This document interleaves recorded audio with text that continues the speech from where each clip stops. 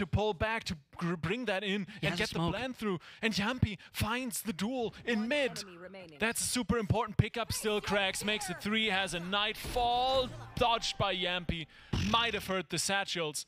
But still, it's he might have good situation to prevent another overtime and send the map into Liquid. Wait, I think he heard that. Did he hear that? It's insane because every time there was Liquid with a man advantage, it all seems to vanish away suddenly out of nowhere. But does Jampii have the timing of the century is the question. Moves through spawn. I don't think they know he rotated all the way Doesn't seem around. so. This might be the massive play Liquid is looking for. But they must realize by now. I mean, he's Krax realizes. Yep, there's the sideline. He swings it. Jampii wins it. Oh my God! Available. Goes around. Oh and he my God! Liquid with a beautiful clutch from Jampii is gonna take a bind.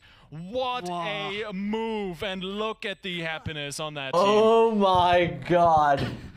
He's screaming. There you go. There they got it. Very important. Oh my God! Jesus. Let's take a look at what the rest of the beautiful conference has to say. It's pretty obvious who's in that spot. The guy's watching his spawn and he's open to long like that. It has to be Cubby. No. We were. Has to be Cubby.